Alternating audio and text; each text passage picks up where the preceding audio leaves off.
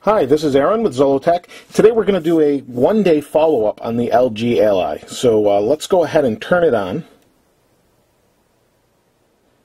And you can see it's pretty slow. I'll tell you my initial impressions is this phone is last gen and slow. So that's my take on it, but from what I understand it is very reasonably priced. So if you're in a budget crunch there. Now my take is if you can afford the data plan, you should go with the best phone you can afford.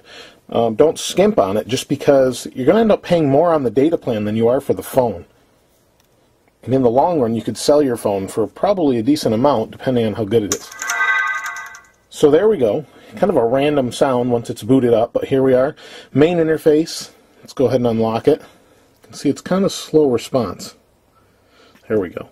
So here's the main interface on the front. Go ahead and hit the center. It zooms in, zooms out, kind of like the Nexus 1. See how slow it is? This is on a first boot up.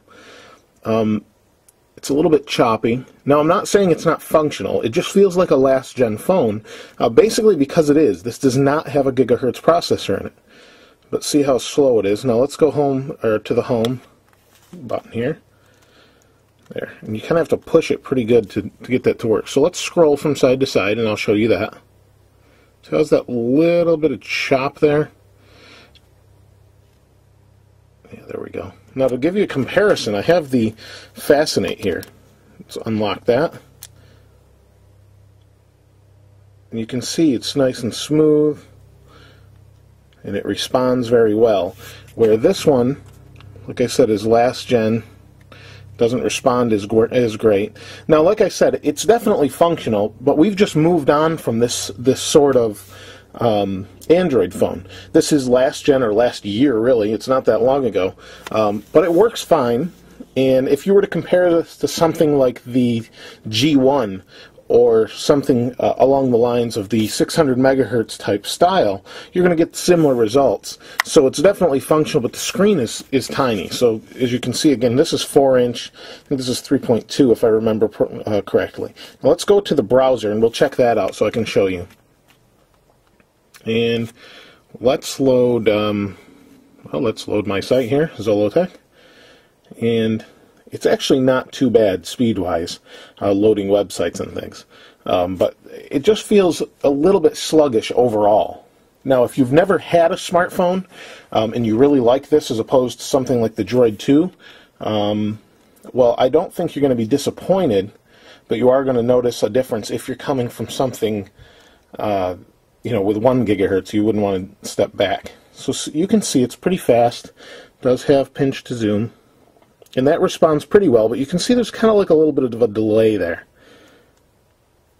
Whereas, let me show you on the Fascinate here. Let's go into the browser. Always auto loads, there we go. Go to my site, and we'll wait for that to load. Oh, and I'm on 3G with 1 bar, that's why it's kind of slow on Wi-Fi with the Ally. So let's go ahead, pinch to zoom, you can see it's really quick, responsive. Where on this, it's okay, but it does feel like it doesn't respond to your fingers right away. So you may want to consider that. If that's not a factor for you, great. It may not be a bad choice. Now, you do have some convenient features that they seem to be putting on most Android phones now, where you can adjust the brightness real quick. So that's full bright. That's as dim as it gets. And you can see the screen a little bit better, I think. It doesn't wash out the screen here. So you can see the response is pretty good when you flip it sideways. Now it goes back. A little bit delayed. Overall, though, it's your standard stock Android. So I prefer this Fascinate. Obviously, it's a nicer, faster phone. It's tough to kind of go back to this. However, for a first-time user, like I said, it would be pretty good. This is just the stock setup. Haven't really loaded anything on here. You have your standard widgets. Nothing really fancy on here. The LG's done. Kind of just loaded stock Android 2.1. And let me show you that, just so any of you that might question. Go to About the Phone, And, oh shoot, where is it? Firmware, 2.1, update 1. So, it is 2.1. I don't know when 2.2 is coming out for it. When I did get it, it initially had an update that I think brought it to 2.1. I'm not really sure. I didn't pay much attention. I just updated it.